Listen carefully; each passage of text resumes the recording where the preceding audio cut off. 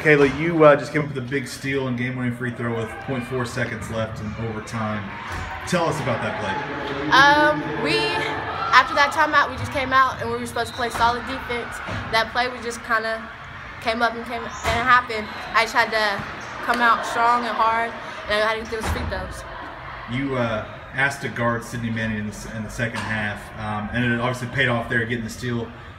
Why ask for that assignment?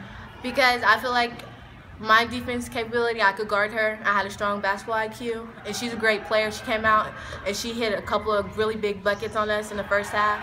So I knew in the second half that I had to shut her down for us to win this game. I know you been working a lot on your free throws and confidence in the line there. After you missed that first one, what's going through your head? After I missed that first one, I knew I had to just forget about it and make the second one. My team really needed this win, and I really needed to pull through for them, so I knew I had to hit that second shot. What was that celebration like? It was pretty crazy. I have my teammate Dre, and we get a pretty hype together, so it was pretty nice. Dre, you guys just beat Deer Creek in overtime. Talk about what this win means for you guys. It means a lot. Since last year we got beat by at least 15 here, and we've been thinking about this game ever since the season started and just getting our revenge. You had 23 points, ton of rebounds to go along with that today. What did you see that you were able to take advantage of?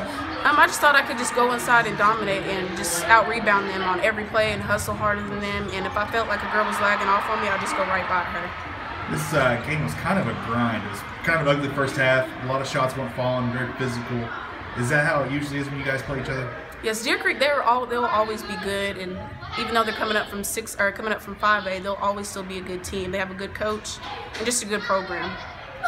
But overtime, Michaela Mack making the free throw after getting the big steal. Whew.